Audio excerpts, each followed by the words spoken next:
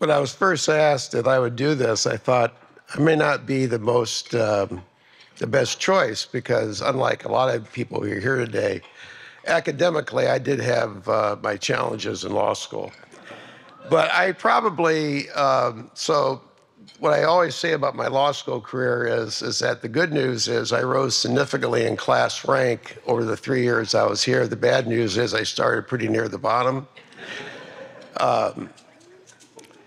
And when you always get up to make a speech, I had to remember one time when I had a lawyer in front of me for a one-day jury trial, and he liked to talk a lot. And so we had this one-day jury trial, and at the end of we're in chambers going over the instructions, and he says, "Judge, how much time do I have for the closing argument?" And I said, "Richard, you will have 20 minutes. He said, looked at me concerned, he goes, "Judge, that's not enough time." I said, "Richard, it's a one-day jury trial. How much time do you think you should have?" He goes, "I think I need an hour." I said, "Richard, the greatest speech in the American continent, the American political experience was Abraham Lincoln's Gettysburg Address. It took about 2.5 minutes. I realize that you're not Abraham Lincoln, but I'm giving you 10 times as long. I think that would be sufficient." And he actually did 20 minutes and won the case. So that's what happened there. I am going to take my own advice, and hopefully I'll be done in a few minutes. When I reflect back on my law school career before I came up here, I don't remember the building. I don't remember how being in this nice facility. What I remember are the people who I interact with in my law school class, and some of the faculty members we had, both good and bad, in the sense of good experiences and bad experiences. I remember, for example, one time when Andrew Cohen asked me to play tennis, and I thought I knew how to play tennis until I went on the court with Andrew, and his first serve I never saw. I heard it banging against the fence, and he's moving over, and he's looking at me, and I'm thinking, was that a serve or what? I remember one Christmas, my first year, when Byron Wallace was kind enough to join myself and my then wife Susan in our very small apartment off of Murray Hill. I remember John Mulligan, who I worked with after our second year of law school. He and I both worked at the Murray firm. And there was a man, there was a male student named John, and I'm trying to think of his last name, who had a dog.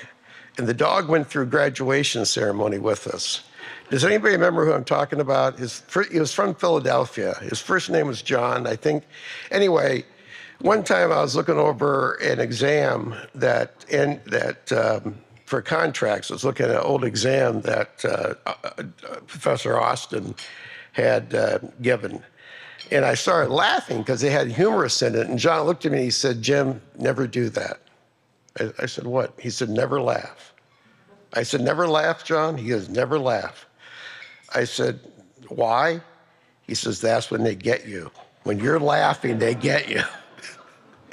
So, and I remember some of the professors, Professor Jacoby, butchering the first day of butchering students because we had failed to read the assignment, and several students dropped out after that week.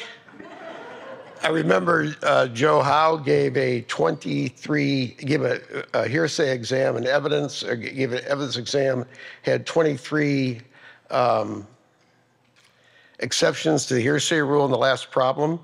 And Dave Duff, who was a very good student, very good classmate of ours, graduate Order of the Coif, he always looked at his exams afterwards. I never did. And he went over, and I had gone out at the 17th exception. There was apparently 6 more after that were all valid. And Joe Howe had written on the exam, "Mr. Duff, so close yet so far." Or one time, Art Austin, he gave a midterm in contracts, and I knew nothing about contracts in the midterm. And so I got the Calamari book on contracts and read it 6 times in one semester. When I went up to get my grade, Professor Austin saw me and he said, can I speak to you a minute, Mr. Kimbler? And I thought, this is not going to be good news. This is not going to be good news. And I said, well, what can I do for you? And he said, you know, I consider you one of my success stories this semester. And I thought, well, that's interesting. I said, why would that be? He said, Mr. Kimbler, at the halfway mark, you knew nothing about contracts, nothing. And yet you stuck with me, you took notes, you came to class every day, and you did very well in the exam. And I thought to myself, well, I could tell him this because I read Calamari 6 times, but I may have to see him again. So I said, thank you, and got out of there. So this is what I want to leave you with. I have been given the opportunity to help the people of Ohio do justice.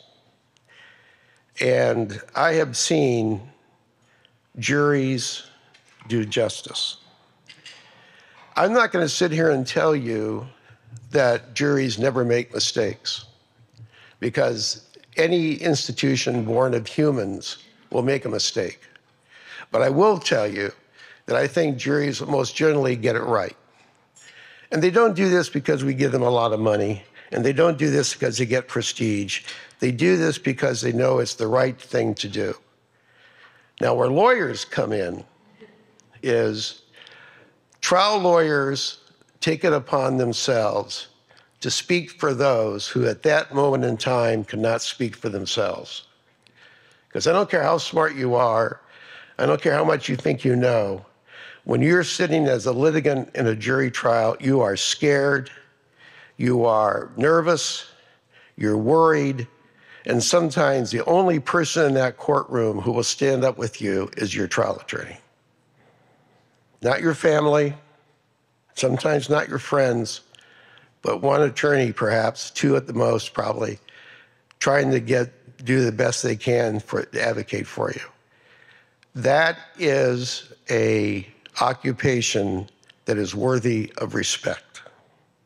And that is the opportunity I have had to see those lawyers at work. And without this law school, I would not have had that opportunity. So I thank this law school for that. I thank the faculty who educated me, as much as sometimes I didn't like it.